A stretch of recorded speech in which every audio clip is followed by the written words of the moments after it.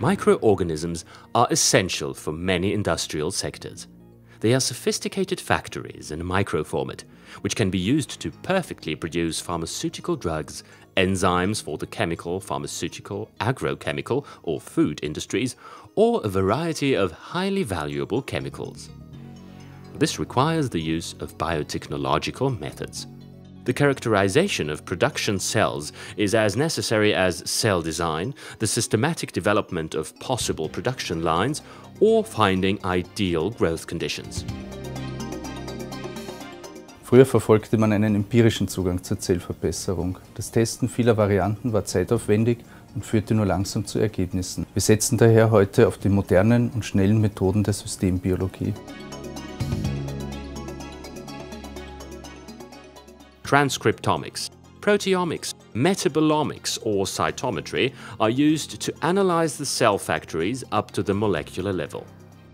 Powerful analytical methods for fermentation processes, the genome of the cells, or modeling of cellular functions and processes on a computer enable the precise adjustment of the cells to the requirements. Das Ziel in dem Projekt ist das Design von neuen biotechnologischen Produktionsplattformen. Wir bauen dabei auf unsere langjährige Erfahrung und unser Wissen rund um verschiedene mikrobielle Produktionssysteme und Analyseverfahren auf. acib works with bacteria such as Escherichia coli, with higher order cells such as the yeast Pichia pastoris, or with fungi like Aspergillus.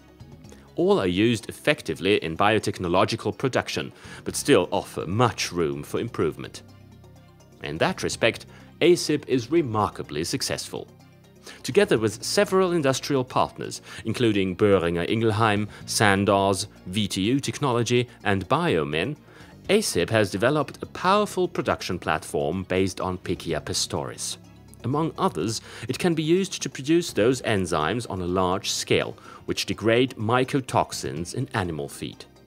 The project was among the winners of the Hausker Prize Awards 2011 and the Science to Business Award 2012.